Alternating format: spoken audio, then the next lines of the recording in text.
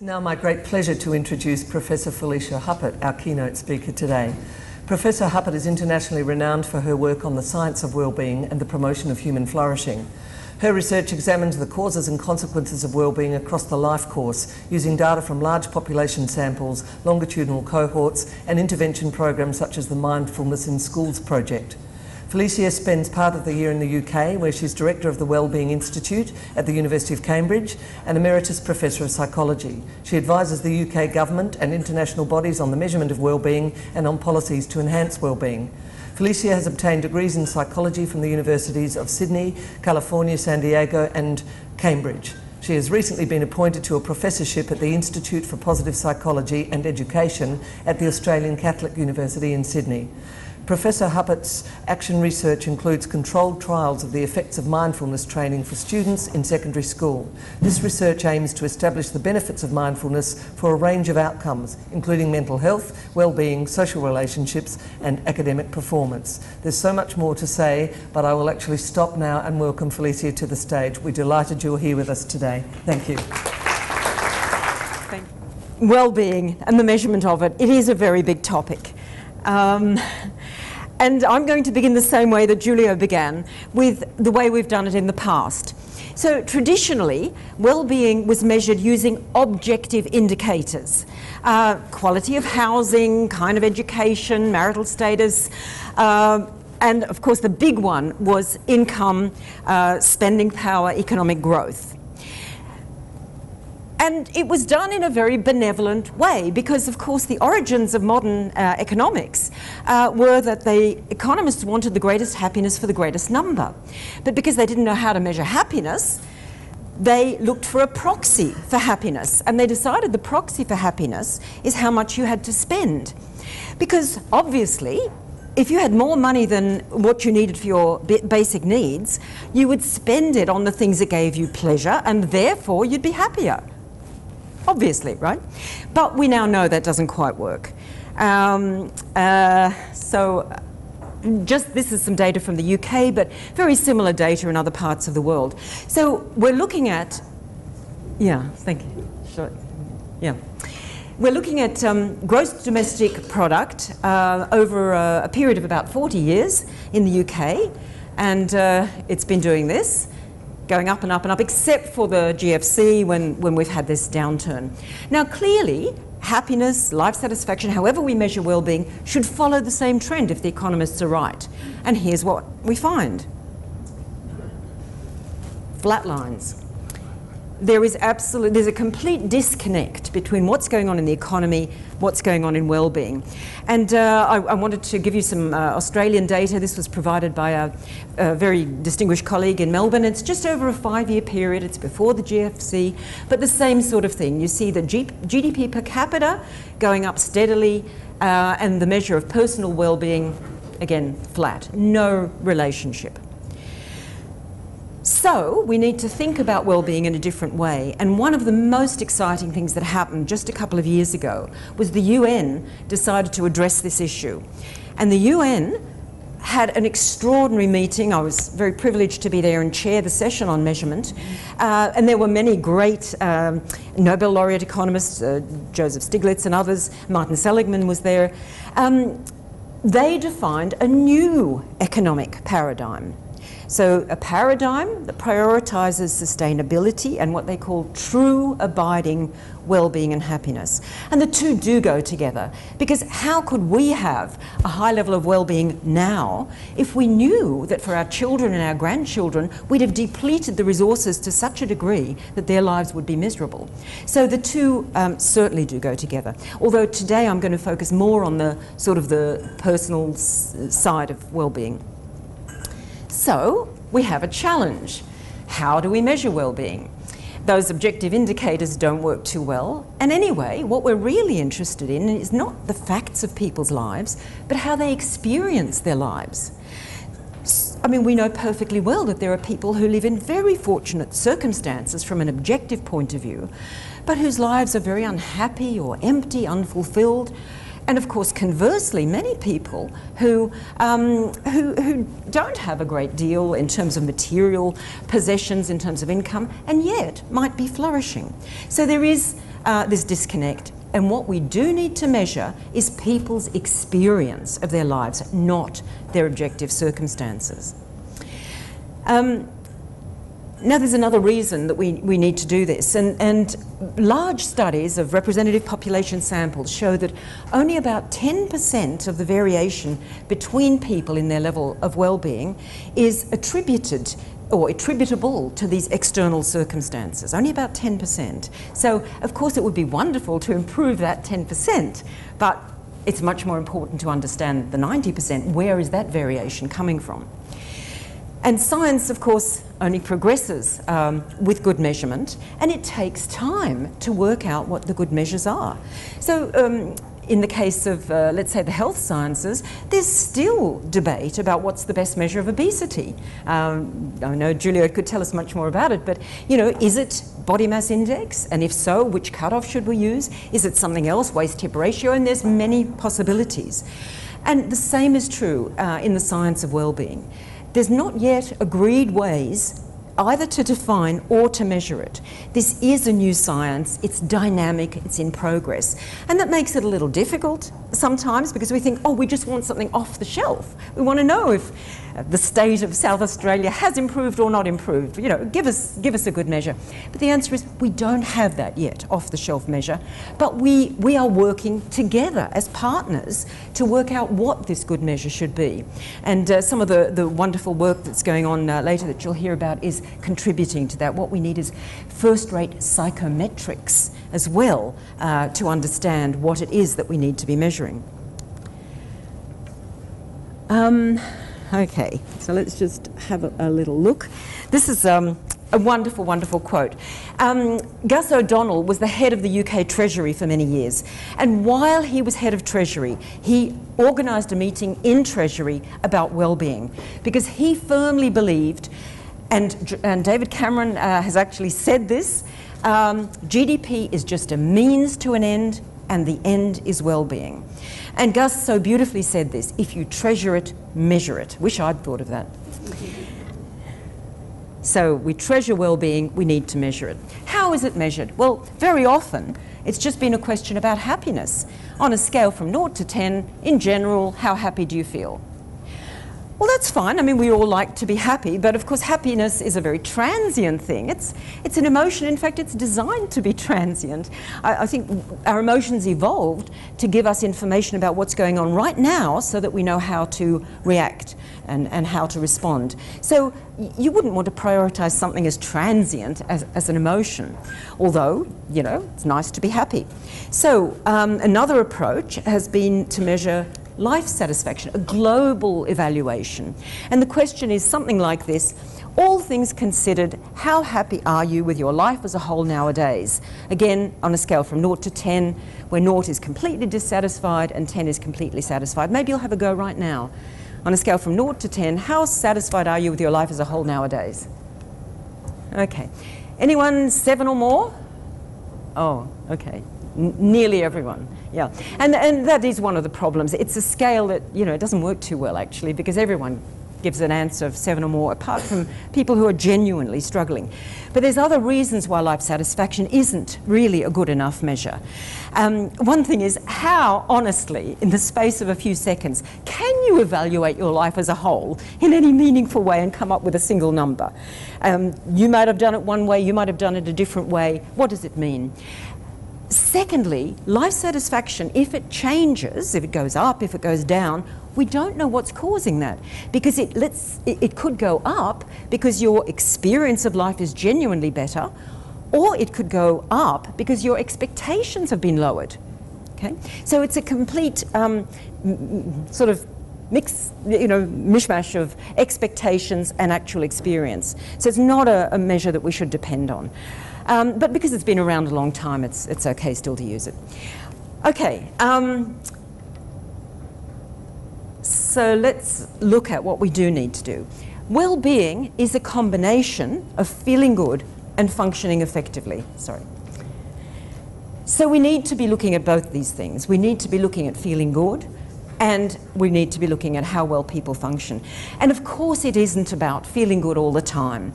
our well-being would actually be impaired if we felt good all the time, because there are circumstances in our lives, periods in our lives, where it's entirely appropriate not to feel good, to feel sad, to feel disappointed, to be in grief, even sometimes to be angry. And the key to well-being is not pushing away those negative emotions or not experiencing them, but how we manage them. And I'm going to say a bit more about that later on. So we need to be measuring both these things. And in the UK, they've had an attempt to do that. The UK really has made a genuine effort to take an interest in well-being, to measure it at a national level and to try and improve it.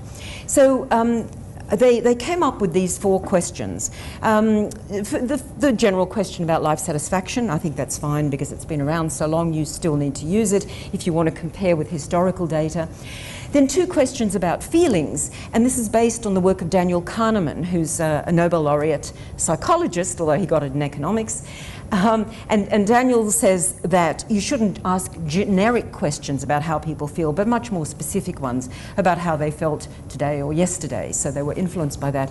And then they've got the 1 question about what we could call functioning. To what extent do you think that what you do in your life is worthwhile? And it's great. I mean, they've got some very interesting results, but of course, is that good enough? But, you know, it's a wonderful start. So let's have a look at the kind of results that they've been getting in the UK. So this is done every 6 months on a sample of about 160,000 people around the UK. So it allows us to look at regional variation in well-being. And the first thing we find is the very large regional variations in well-being. It turns out that the highest well-being is around the edges.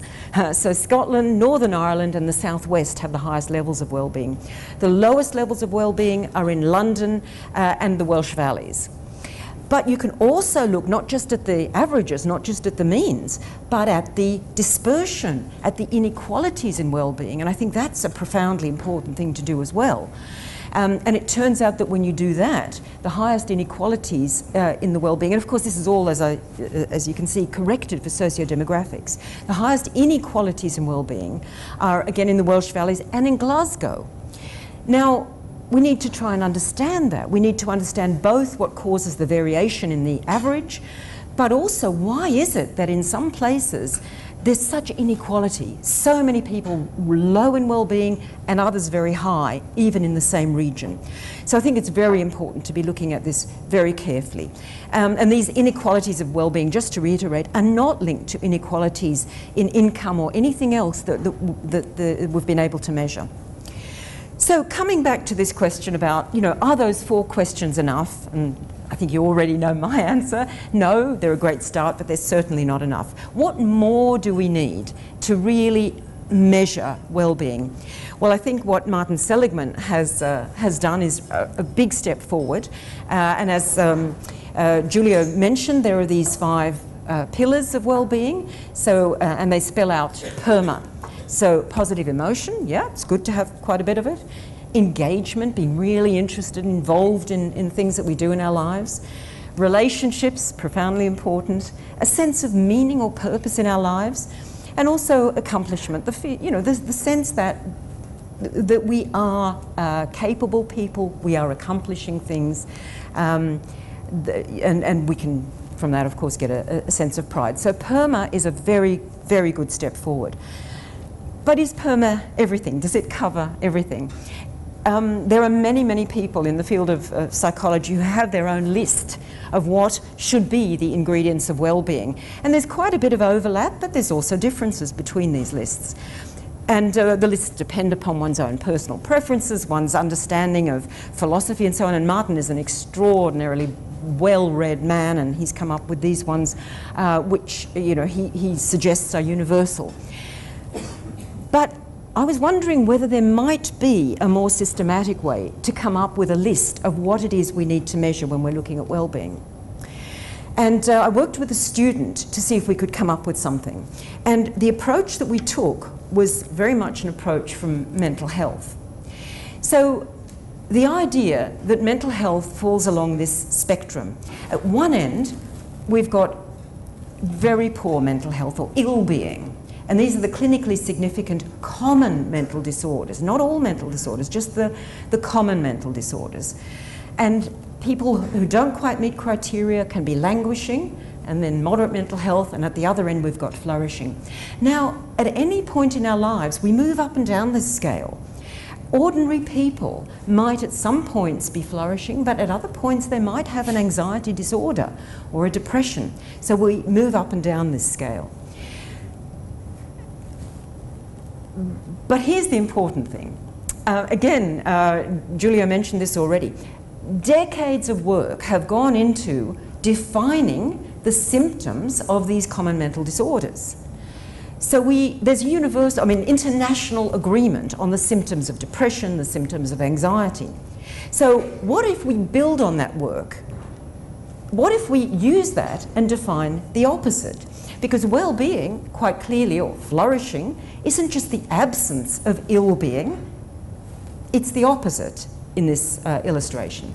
So we did a very exhaustive exercise of taking all of the symptoms of depression, anxiety from the Diagnostic and Statistical Manual, DSM, from the International Classification of Diseases, the ICD, and we simply listed all the words and phrases that represented those and took the opposite. So in the case of depression, as I'm sure you know, the major symptoms are things like loss of interest and apathy, loss of positive affect, a sense of hopelessness. So we said interest, engagement, positive emotions, optimism. So we simply did this exercise as systematically as we could. And we came up with just 10 descriptions that seemed to be the opposite of those common mental disorders. And what's very interesting is that 5 of the 10 are very clearly PERMA. Actually, we tend to call it competence rather than accomplishment, but it's the same, broadly speaking, the same concept, the sense of being competent, being capable. But there are 5 others, the ones on the right. So there's resilience, there's emotional stability, vitality, optimism, and self-esteem. And I think they are important because let's imagine we had PERMA, but we actually didn't feel good about ourselves. There'd be something missing. Or we had PERMA, but when we faced challenges or difficulties, we were not resilient. We weren't able to bounce back. So I think we do need to think a bit more broadly about what it is we might want to measure. And even this is not exhaustive. A lot of the theories about the elements of well-being talk about autonomy, the sense that we need to have some control over our lives, the sense that we have control over our lives. We tried to find autonomy in this systematic way, but because the lack of autonomy was not mentioned as a symptom of these disorders, we couldn't put it in. But I think autonomy is something that we should probably look at and measure. Sense of empowerment, sense of control over our lives. I think another one might be to do with determination or persistence. Angela Duckworth calls it grit. That's another one. So especially at this early stage in our science of well-being, in our measurement of well-being, I think it's absolutely crucial to be broad, to have at least these 10, possibly 12, perhaps some others. Later on, when we've measured these things well, we can do the psychometric analysis and we can see how many are actually key or how many are so closely related to each other that we don't even need to measure all of them. But until we've measured these, we will never know the answer to that. So I think definitely we do need to go broad. Now, the next thing we thought is, okay, so these are the 10 features. We'd like to come up with a measurement of flourishing. So just like we can look at the prevalence of depression, anxiety at one end, what is the prevalence of flourishing? So we wanted to put these together in a way that would give us a measure of flourishing. And again, we followed what had happened in psychiatry. And in the case of psychiatry, you don't have to have every single symptom of depression or anxiety. There are some core ones and others. So we felt that a core one here was positive affect because it's the only hedonic measure in this list. So we said there needs to be a reasonable amount of positive affect. And then we did some factor analysis, and there were 2 factors. And it turned out, without getting too technical, that we also need the majority of the other 2. It turns out that we also need the majority of PERMA and and the majority of the five that are the non-PERMA items. So we came up with that definition, an operational definition, and we thought carefully about where the cut points should go and so on. And that was our definition of flourishing. So then comes the question, can we find a data set that's measured anything like this? Because we didn't have the resources to do a really big nationally representative sample to test this out. But could we find a data set where this had been done? And we looked around at many different data sets, particularly from representative population samples. And the one that seemed to fit the bill best was something called the European Social Survey. So this is a survey that's carried out every 2 years across Europe. And there's always a core set of questions, but every 2 years, people are invited to add questions. So in round 3, we won one of the bids to introduce questions, and we introduced questions about wellbeing. And incidentally, we have just redone this in 2012-13 again. So we have data from 2006-07 and 2012-13 about wellbeing across Europe. So we looked at the questions that we had in the European Social Survey, and we picked what we thought were the best questions corresponding to each of those 10 concepts, those 10 features.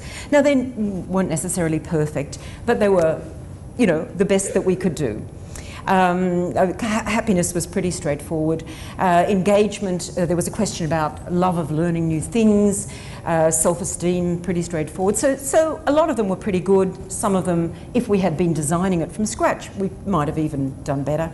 And actually there's some better questions in the latest version. But we don't yet have the data available from the 2013 round. Part of it's available, it's still being cleaned. So I'm going to present you the data from the pre-GFC results for these different countries. So although there were 23 countries that took part in the study, one country, Hungary, forgot to ask questions about vitality, so we had to exclude them. Okay, so this is the data on 22 countries.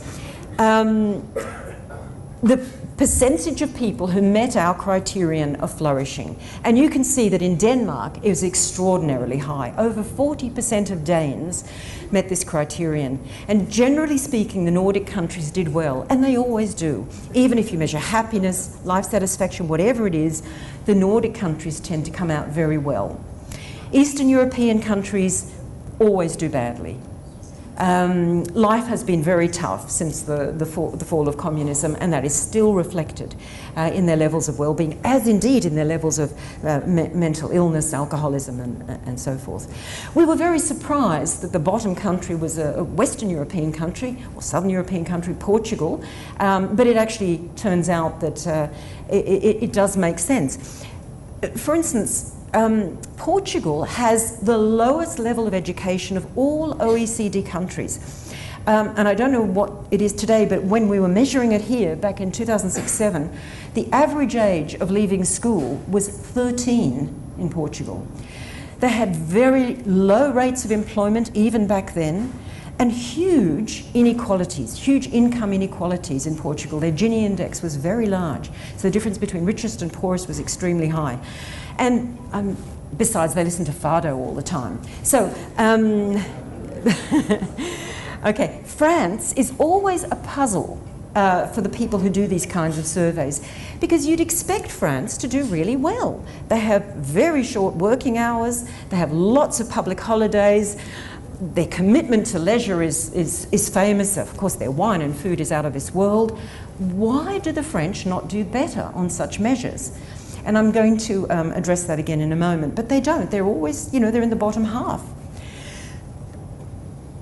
Of course, the next question is, what do we know about the factors associated with this measure of flourishing? So we first looked at the individual level factors. So we took all the people in Europe who had met our criterion for flourishing, and we asked the question, what's this associated with?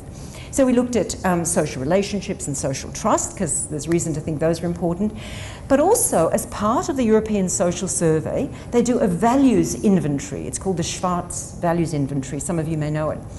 And that asks people about their values. And the way it goes is something like this. She is the type of person, or he is the type of person who or for whom money is really important, or who loves to help others, and you indicate the extent to which you are like or not like this person. So we were looking at the relationship between flourishing and values. So first of all, we looked at the people who met the criterion for flourishing. And yes, these were people who were socially connected and had high levels of social trust. In terms of their values, it's very interesting. They valued creativity and new ideas. They valued loyalty and, helping other people, and they valued enjoyment of life. But we can ask the other question too: who were the people who were not flourishing? And the people who were not flourishing were the ones who valued money and status and security. And here's an interesting one: traditional religious values, religious beliefs, came out in the not flourishing group. Now that is completely different to the data from the US. Every study in the US shows that religious values, religious practices, religious beliefs are associated with higher levels of well-being. This isn't the only study that has found it's different in Europe, and that's why it's so important to look cross-culturally. So in Europe, which is a very secular place, broadly speaking, it's people without specific religious values and beliefs who are flourishing more. And it could be to do with this sort of person-context fit. A lot has been written about that in social psychology. I don't know what the situation is in Australia. It'd be interesting to find out. Now, that's looking at the individual level, but what about at the country level? What are the factors that determine which countries are doing well? And yes, relative wealth is up there. So relative wealth is a good thing, but so too is low income inequality associated with better well-being. Also low unemployment, good healthcare system, high welfare expenditure. These are messages that are not particularly welcome today. But these were certainly the things that we found. Good governance, meaning not a lot of corruption, and social trust. And actually, social trust, it's interesting how it's measured differently at the individual level and at the country level. So at the individual level, people are just asked, can you trust your neighbours, or can you trust people on the street? Whereas at the country level, what they do is experiments. Okay, what kind of experiments do they do? Well, they take a wallet full of money and drop it in city streets around the world. And the question is, do they come back? So in some countries, the wallet and all the money is handed in, Nordic countries particularly. In some countries, the wallet is handed in. And in some countries. So it's lovely that there's this kind of objective marker of social trust. So these were the things at the country level that made a difference. But of course, what I've done here is I've created just a single measure of flourishing based on those 10 features. But of course, the beauty about having those 10, and maybe others besides, is that we can actually look at them separately. And again, just to reiterate, at this early stage in our science, I think it's very important to do that, and to look at the individual country profiles. And I'm going to just show you two examples. The first is France, and at the top you'll see the, again, a global measure, the life satisfaction measure, which is quite low, only 6.4, and here is their profile across those 10 features. Now, in terms of our measure of engagement, France was way up the top, so 22 is the highest rank on any one of these. Not only did they get the highest rank, but they were 80% more likely than any other country to say they love learning new things. It was quite extraordinary, a huge effect there. However, they were the lowest in Europe on self-esteem, on our measure of self-esteem, and the second lowest on optimism. And it could be that those things are what's bringing down their well-being. Now, I'm sure you're asking yourself the question, and rightly so, well, couldn't these just be cultural differences? Maybe it's just not okay in France to say you feel good about yourself. Maybe it's not cool to say you're optimistic. It might be kind of, there may be more cachet in saying, oh, I think things are going to be pretty bleak, or, being a bit of a skeptic. That may well be true, and of course there are cultural differences, but what if those very cultural differences do the people a disservice? I mean, culture is not fixed in stone. Cultures can change. And if it turns out that such cultural attitudes are doing the citizens a disservice, maybe they do need to change. Now, I want to contrast France with Spain. So Spain had the highest level of self-esteem in our European sample. But they also had the lowest levels of their sense of competence and vitality. And again, this is really very important, because if you were developing a policy to improve well-being in France and Spain, it would be a different policy. Okay, in France you wouldn't worry about engagement, in Spain you would, and so forth. So these profiles really do make a difference in terms of what we decide about policy to enhance well-being. Okay, I want to talk now about a study that was done a few years ago in the UK. The UK Government Office for Science did this thing called the Foresight Project on Mental Capital and Wellbeing. Why did they do it? Well, they recognised that the UK's biggest resource was its people. And if they wanted the UK to flourish, people had to flourish. So there was this wonderful 2-year project. It involved 400 international experts contributing. They wrote 89 State of the Science reviews. I was involved in a sort of overarching review on the determinants of well-being and ways to improve it. And then at the end of this immense, process, not unlike some of the things that are happening here in South Australia, at the end of this, they thought, how can we best communicate our findings to the ordinary public? 89 State of the Science reviews. Who's going to read that? Even if it is available on, CDs, in books, on the internet, who's going to read it? So they commissioned an organisation called the New Economics Foundation to come up with the 5 ways to well-being, evidence-based, okay? This is particularly meaningful in the UK because we have something we call 5 a day. Everyone in the UK knows about 5 a day. It's the fact that you should eat 5 portions of fresh fruit and vegetables a day for your physical well-being. So this was the sort of mental equivalent of 5 a day. So what were the 5 evidence-based actions that people could take or organisations could take to improve their well-being? Here we go. So the first one, connect. I mean, our social relationships are profoundly important for our well-being. And even though we know that, we often lead such busy lives where we think, oh no, we won't see that friend or that relative this week, we're too busy. But connecting is profoundly important. And the next one is physical activity. So physical activity is not only important for our physical health, it's very important for our mental health. It's actually been suggested that physical activity is the best antidepressant we have. And Tal Ben-Shahar, who some of you may know, who's written wonderful books on happiness and taught at Harvard, he says, he goes a step further and he says, it's not so much that physical activity is an antidepressant, it's that not being physically active is a depressant.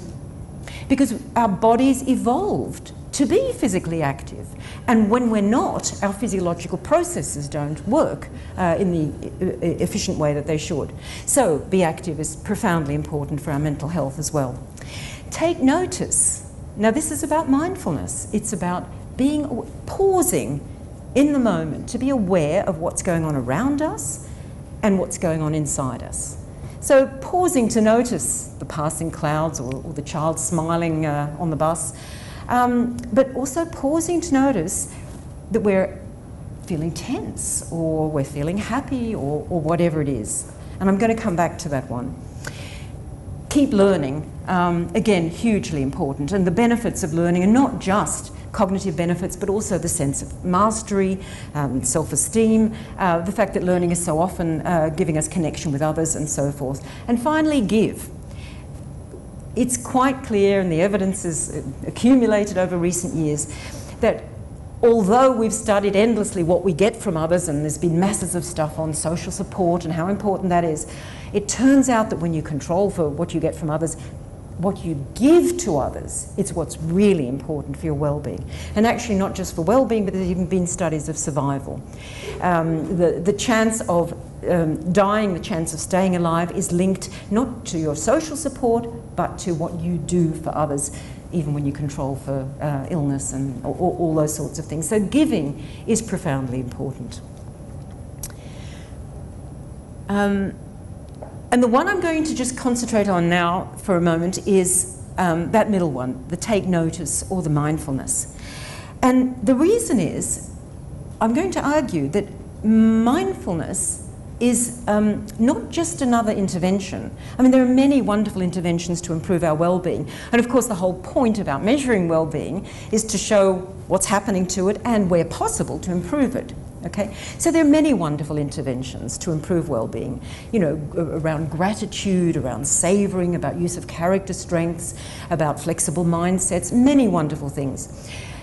What I'm going to suggest is mindfulness training is not just another intervention. It's actually fundamental to any of them. It's fundamental to our well-being. And the reason is that mindfulness training is training in awareness itself. How to be aware. And all of these other things are going to benefit from our increased awareness. So, let's have a quick look at mindfulness training. And I'm going to present a bit of data, mostly from two specific programs. Mindfulness-based stress reduction, MBSR, developed by John Kabat-Zinn, a scientist at the University of Massachusetts Medical Center, or mindfulness-based cognitive therapy, which is really very, very similar, but just has a little bit more of the CBT in it. Now, what do these do? Well, first of all, what is mindfulness? It's just a way of paying attention to what's going on right now, just pausing. I mean, we lead such busy, frantic lives, you know, running helter-skelter from one meeting to the next, answering phones, emails, Facebook, Twitter, whatever it is. We are so busy. And this is just a way of pausing and stopping and paying attention. And a very important thing about it is it's paying attention in a non-judgmental way.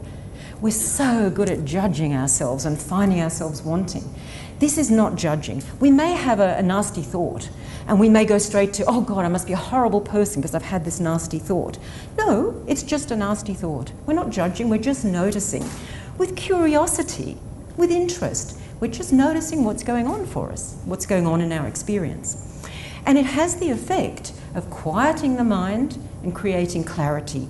And as a result, we make better decisions and better choices. So what are some of the specific things that are benefited from this mindfulness training?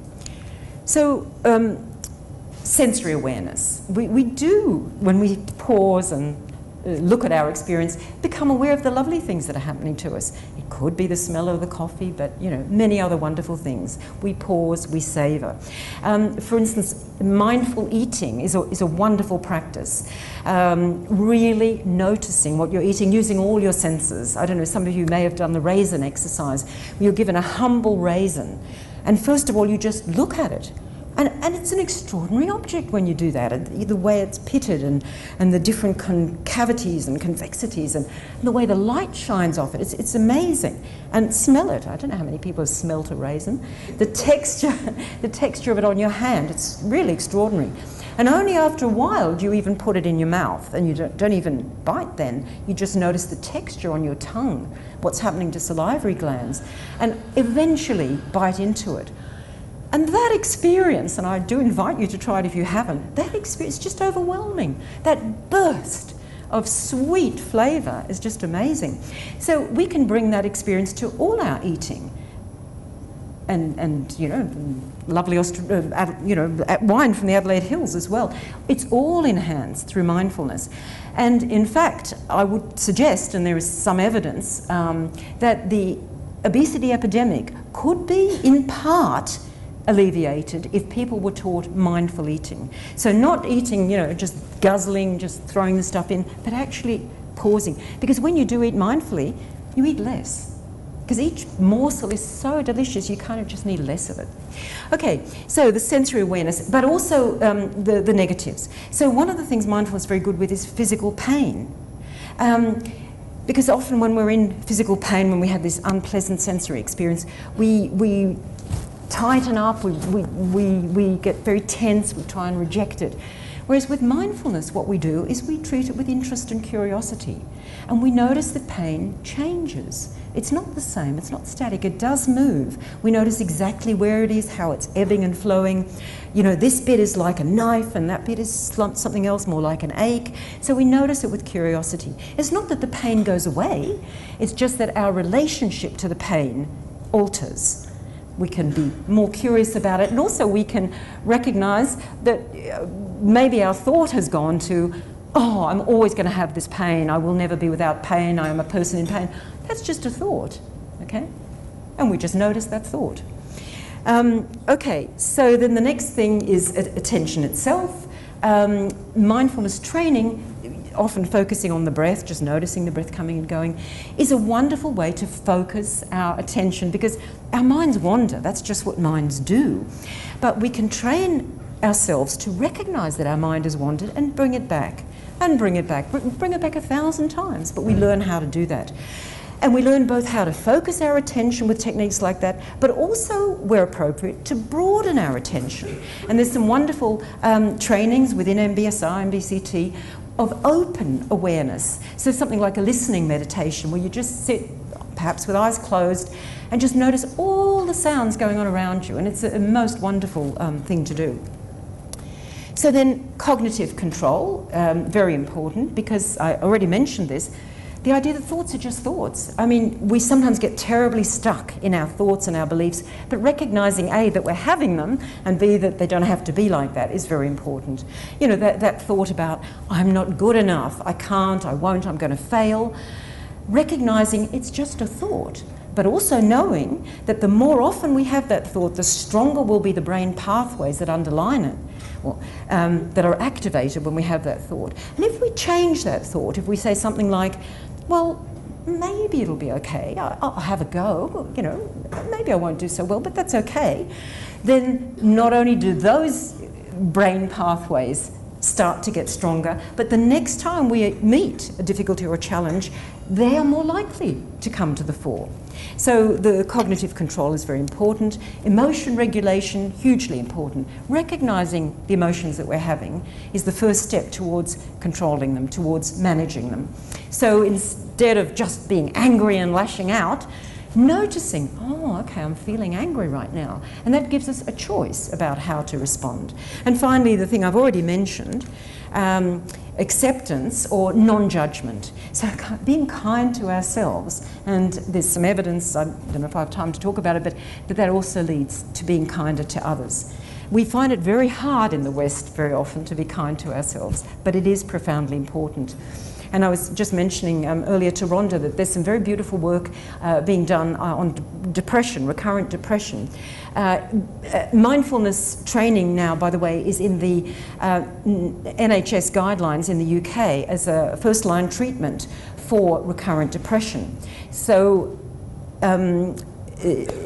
one of the research questions was, look, mindfulness does a whole range of things. Which of these is having the effect? And you can unpack it. And Mark Williams, a professor at Oxford in the Oxford Mindfulness Centre, has done some very elegant and beautiful randomised controlled trials unpacking which elements of mindfulness lead to a reduction in depression recurrence. And it turns out that the most important ingredient is self-compassion. So the people who learned to be kinder to themselves were the ones who were less likely to go on having the depression. The ones who didn't learn that but learned other things, they kept on having depression. So it is very important. Okay, just a few things about this. There are many misunderstandings about mindfulness, and I think we really do need to address them. One of them is mindfulness and meditation are the same thing. Now, there is a big overlap, but you can be mindful without meditating, and I believe you can meditate without being mindful. What about mindful without meditating? Well, let's imagine you're going into a big meeting, and maybe the normal thing you would do is check out the agenda and think, oh yeah, that's where I've got to make my point, and oh, I bet he's going to say that, and what am I going to say? Or you can go into that meeting in a mindful way and sit and notice the way people are behaving, how they're moving, who's sitting, what their facial expressions are like, and very importantly, what you're feeling, what's going on inside you. Is there a tension in your stomach? Are you feeling irritable? And so on. And when you become aware of what's going on around and inside, that meeting is likely to go better. It's likely to be less confrontational, more collaborative, and so forth. So you can be mindful without meditating. You can be mindful anytime, right now, in a meeting, anywhere. And I think there are forms of meditation which are not particularly mindful, which are really about blocking thoughts rather than noticing thoughts. So that's one of the things. Also, I don't think that all present-mindedness is mindful, because there are times where people are very much in the present, perhaps because they've got a terrible problem, because they're suffering and they're very present-focused. But that doesn't mean they're mindful. They're not necessarily aware, they're not reflecting. So not all present-mindedness is mindful. And the final thing is, some people seem to have the idea that if mindfulness is good, we should do it all the time. Well, of course not. Of course we can't be present all the time. It would be silly. And it's very important sometimes to be focused on the past. So for example, reflecting on experiences we've had in the light of new insights that we've gained, that can be a very important and helpful thing to do. Or in the future, planning, imagining the sort of things that Martin Seligman and his colleagues are now talking about, prospection. Those are really, really important things to do. And of course we mustn't be in the moment all the time. But even prospection, which Seligman acknowledges, is in the present. I mean, there's a very real sense in which the future never arrives. So even prospection, thinking about the future, imagining future possible scenarios, is a present moment representation of possibilities. And I might suggest that if we're mindful of those imaginings, if we're mindful of how we're evaluating those imaginings in order to make decisions, I think that can only be of benefit. And there's not really time to talk about creativity, but I think it's very important. And just to say that one lovely way of looking at creativity from a guy in the UK called Guy Claxton is the idea of creativity as thinking at the edge. It's those hazy, pre-conscious ideas that we often just dismiss. But if we're mindful, we can actually notice those hazy ideas and think, oh, actually that's quite an interesting possibility, and then we can evaluate them, and that may lead to creativity and innovation. Okay, I don't know if you've seen this cover of Time magazine. There's a mindful revolution. It's extraordinary what's been happening to mindfulness. A few years ago, if I gave a talk and mentioned mindfulness, the majority of people had never heard of it. And now it's very rare that people are not quite familiar with it. And I just wanted to say something about what's happening in the UK. In Parliament. In Parliament, my colleagues have been running sessions for MPs and peers, members of the House of Lords. They've been running standard mindfulness-based stress reduction courses. They've already completed 3, they're into their 4th. There is such an interest and such a demand. Standard 8-week courses, hour and a half, 2 hours a week. In between the 3rd and the 4th course, they decided to put on a course for staff members, those who support the MPs and the peers. And they put it online. Within 3 minutes, it was fully subscribed. It's absolutely extraordinary what's happening. There's now an all-party parliamentary group that's just been set up, I think, this week on mindfulness. And there is real interest across departments in education, in health. I spoke at the Department for Communities and Local Government. They were really, really interested, really keen. So there is a great interest in the possibilities. Why is that?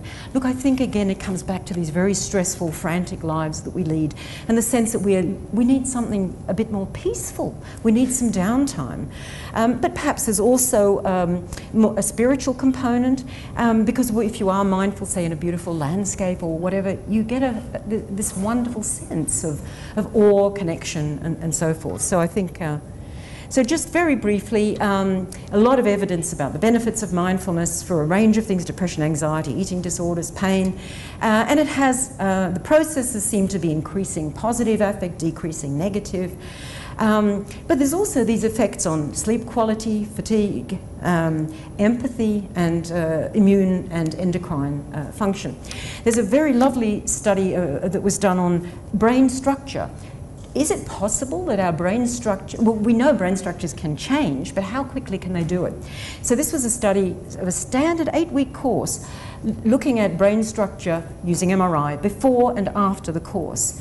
And they predicted which areas would change based on what we know about cross-sectional associations in the past.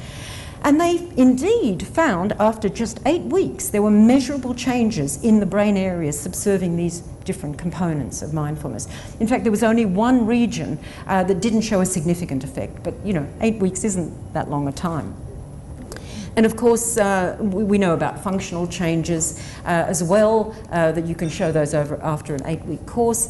And this lovely classical study where groups were randomized to a MBSR or waitlist control group, and at the end of the 8 weeks, both groups were given a flu vaccine.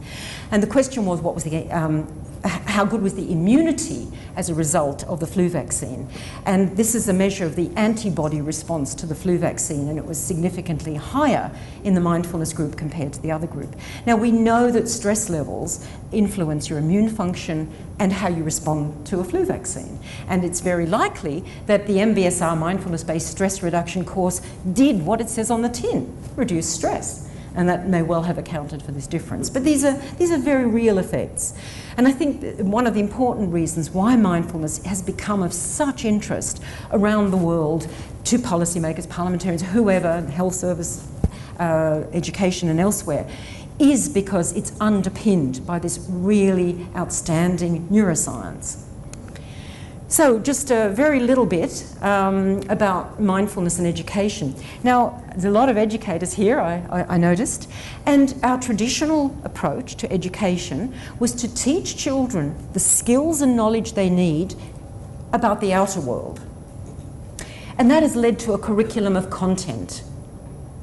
But what if we actually taught them to cultivate the mind itself?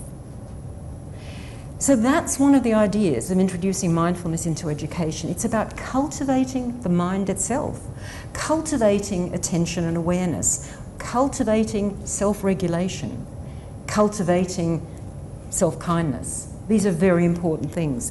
What's the evidence? So there was a very nice systematic review a few years ago, and they keep coming up all the time, very encouraging findings.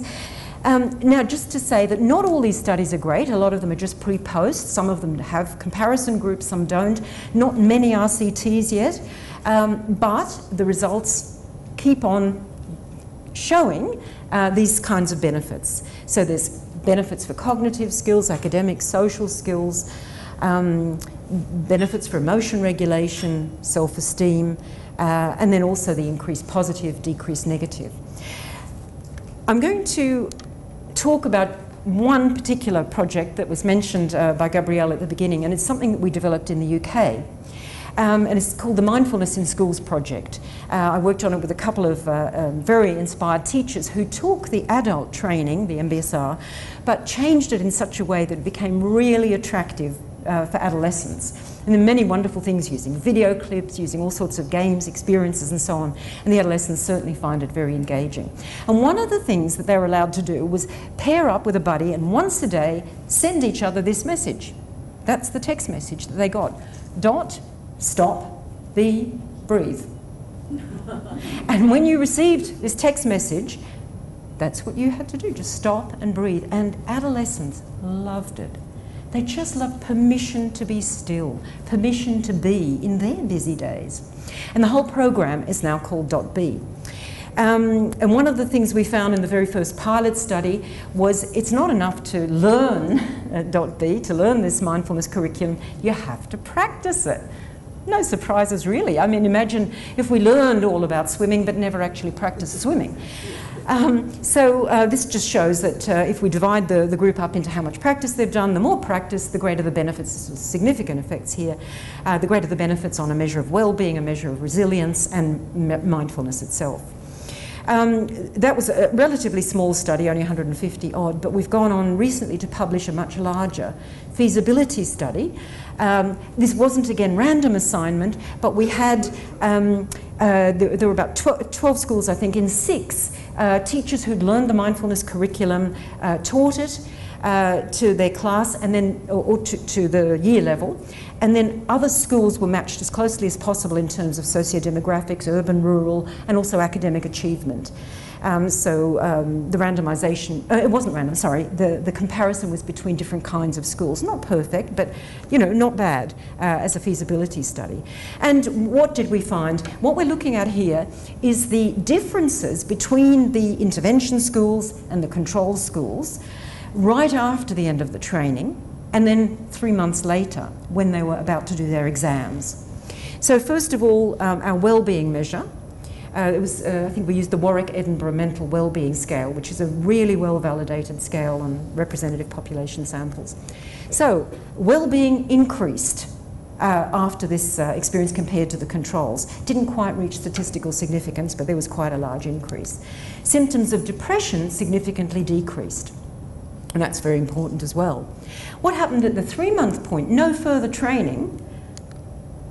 Wellbeing went up even higher and was now significant, and depression remained significant. So even 3 months later, there was an increase, a further increase in wellbeing and reduction in the symptoms of depression. And we were very encouraged by this.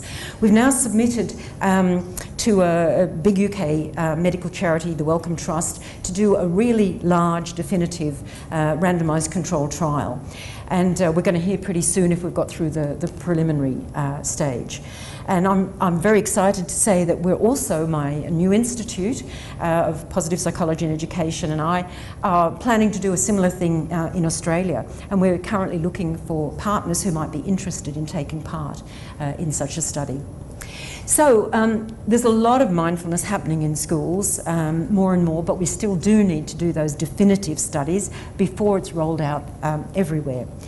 But it's happening in other places. The US Marines have been taught mindfulness, both to help them with reduce stress, anxiety, PTSD, but also to help them with calm and focus on the battlefield.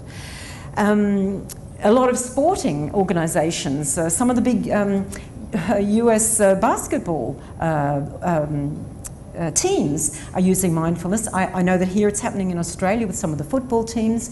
So within sport, coaches are more and more aware of the benefits of becoming very present and noticing what's happening in oneself and then doing amazing performances. And of course, it's also being used in organisations. These are just some of the early adopters. Google has been using it since 2007 because they believe that it really does improve creativity, team working, innovation and so forth, and many other. In fact, it's almost easier these days to put up a slide of the organisations that aren't doing it. They're not usually evaluated, and also the motivation might not be necessarily the best. I think they're doing it in an instrumental way to improve, the bottom line, but nevertheless, it's getting in there, and I think the potential is quite great. So there's a wonderful book that was published by a colleague in Cambridge, The Mindful Workplace, which I would recommend, especially to the people here in organisations.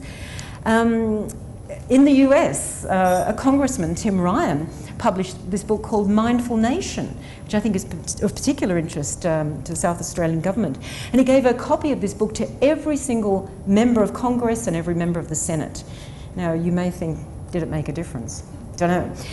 And of course, giving a book is one thing, doing a course is another, but practice is everything.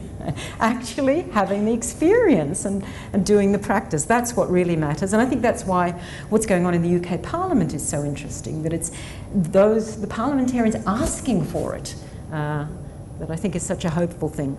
Just to mention about a book that came out just last week, Interventions and Policies to Enhance Wellbeing. I'm a co-editor, and it's part of a series. The whole series came out last week. It's called Wellbeing, a Complete Reference Guide, and it's got terrific volumes on economics and wellbeing, on the environment and wellbeing, ageing and wellbeing, and so forth. So I recommend that to you. And finally, implications for policy. Well, first of all, coming back to the issue about measurement, I think it's very important. So we need to measure what matters. And as Julia said, if we don't measure the right thing, we won't do the right thing. So it is profoundly important. But we need to recognise that well-being is multidimensional, and at this new stage in our science, we need to measure all those dimensions. Later on, maybe we'll collapse them into fewer, but we do need to measure them.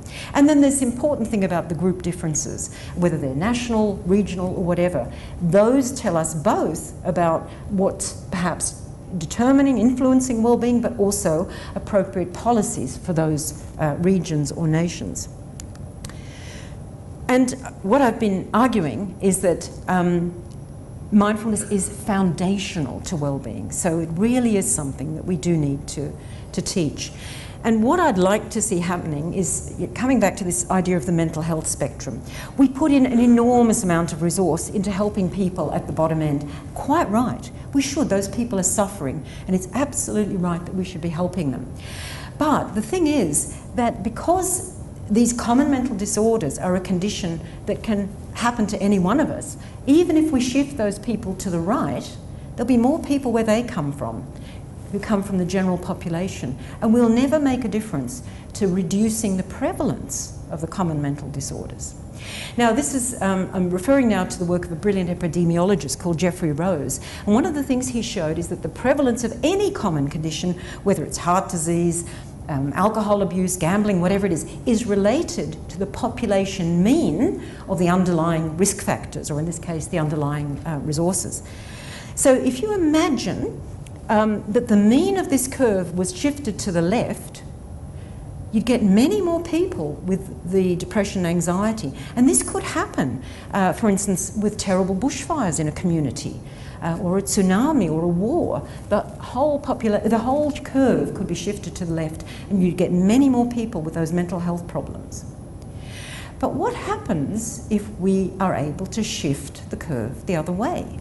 And the extraordinary thing is that even, and the epidemiological evidence is very clear, even a tiny shift in the mean, in the average of this curve, can lead to a profound shift in the reduction of the common disorder.